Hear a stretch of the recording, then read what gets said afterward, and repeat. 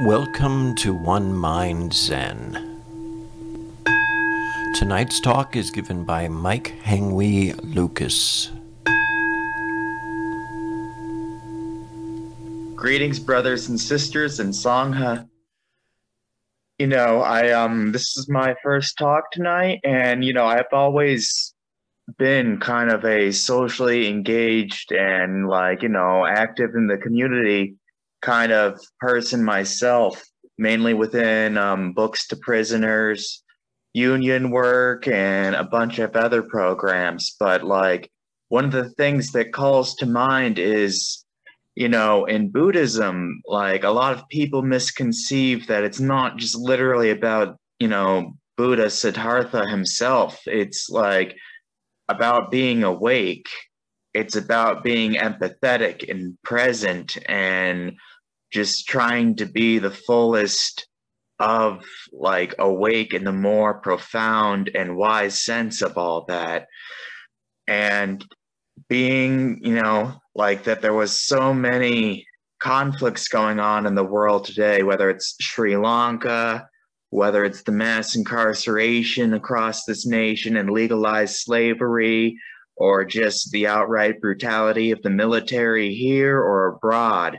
It's come to me that one of the things that's kind of come in my more immediate present moment is in Ohio, where getting with the whole reduction and overturning of Roe v. Wade, we are even more subject and vulnerable in our communities towards being penalized by these laws. And as Buddhists and as empathetic people, it is I wanted to find a way to reach out, because the gravity of this came even more amongst my own community, amongst my own interpersonal relationships.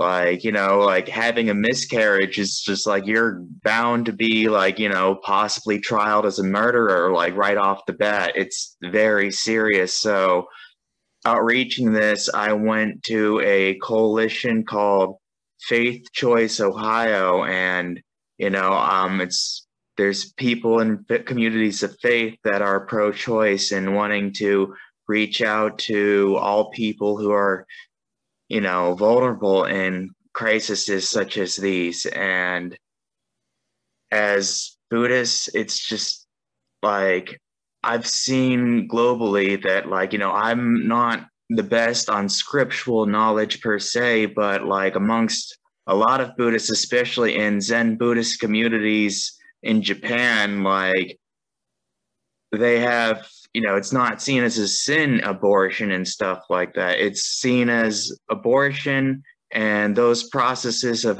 birth care and health control are accepted, and they have a process that is kind of like a bereavement process for that, but it's not all focused on guilt. It's all focused on empathy and consolidation towards that person that's been afflicted.